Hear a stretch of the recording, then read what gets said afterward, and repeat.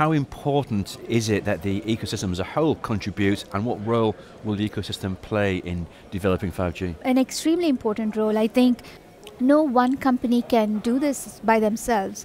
I think the entire ecosystem, contributing different elements of 5G and edge is extremely important. And we need to, the more we can collaborate, the more we can reach out to address some of the pain points for mass scale deployments of 5G, the sooner, that we all can look at 5G deployments and also the true economic promise of a 5G future. What are some of these use cases and industries that are probably going to see most demand at the edge?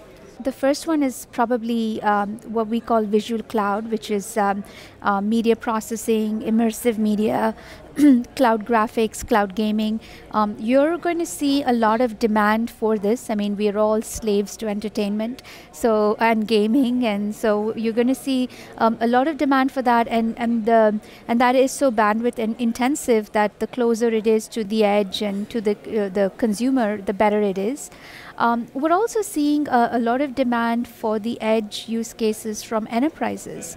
So enterprises like industrial control, retail, digital security surveillance, large financial institutions who want to keep data on premise for data sovereignty, industrial control for extremely low latency, retail, they have so many sensors with RFIDs and others, so sensor fusion, and they want to have secure transactions.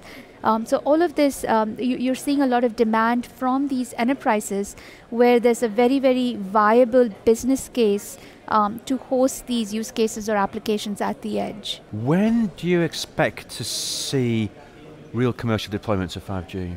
Again, it depends on how you define those commercial deployments. I mean, you can start to see them as early as now or next year, because you can have 5G capable edge nodes that can deliver on the low latency and bandwidth and machine-to-machine communication. But I think if you truly envision 5G as being, zero-touch or automation, services provisioning, self-healing and self-learning, resilient, elastic networks, and an intelligent, programmable, scalable, and composable network, I really think it's like 2020 and beyond. Note that the sooner it is, the better it is.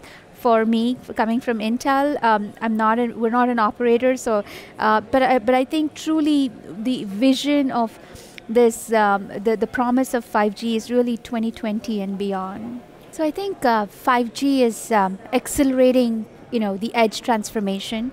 And if you look at it, I like to think of the edge as being the first instantiation of 5G deployments. Because with a transformed edge, a virtualized edge, you're able to deliver upon the promise of enhanced mobile broadband, ultra reliable low latency, as well as massive machine-to-machine communication. But most importantly, you're also able to deliver on things like reducing the backhaul costs, as well as on-premise data security or data sovereignty.